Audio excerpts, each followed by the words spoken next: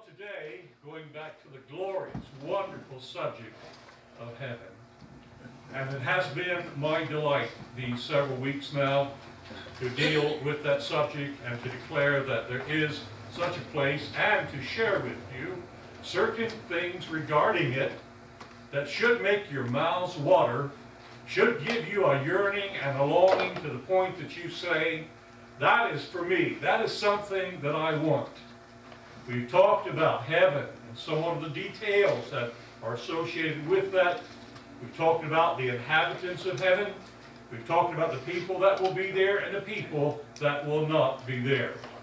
And I'm hoping that if you did not already have one, that you might have a thirst and a longing and a desire for that glorious, wonderful land.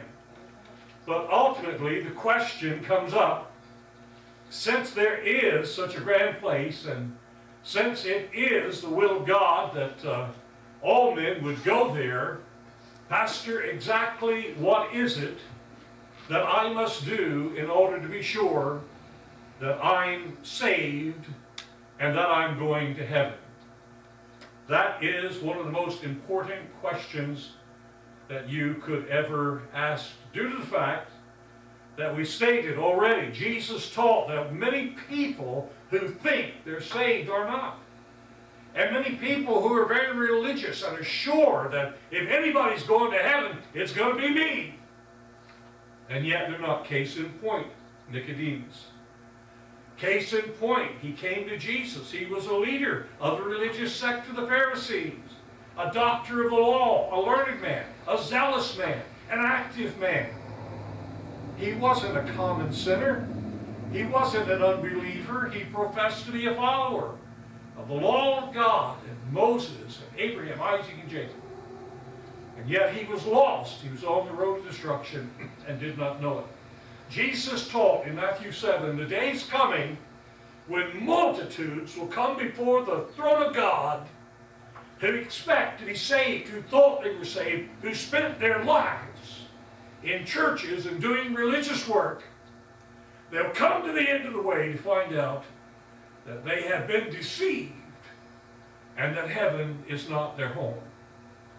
Now, I don't want to make this sound more difficult than it is.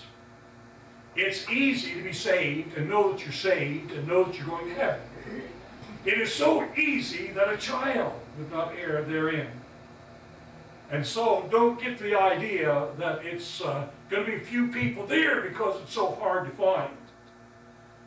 It's going to be so few people there because many are deceived. And so, friend, what you need to be sure of is that you are grounded in the way, the truth, and life, and know that your belief is such that you're not going to be deceived. You're not going to come to the end of the way and hear Jesus say, "Depart from me, I never knew you." That would be a tragedy.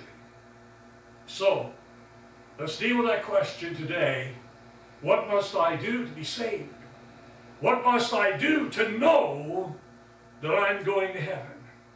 Well, first of all, don't rely upon tradition.